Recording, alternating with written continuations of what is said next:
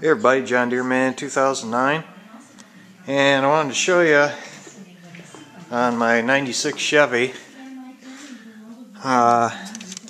these three wires on the right side of the truck for the glow plug wires. And I don't know if this might be a problem on other 6.5s, something to watch out for, but the way this was routed, it went between the engine and the exhaust manifold. And as you can see, it got too hot and frayed the wires. So just heads up for anybody who's got a 6.5 diesel. And I'm just going to cut up these wires, replace the frayed parts.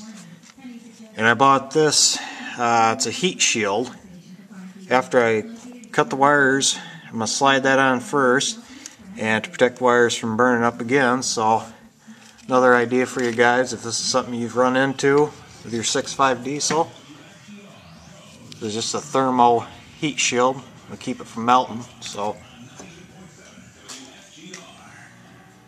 thanks for watching. Don't forget to comment, rate, and subscribe. Take care, guys.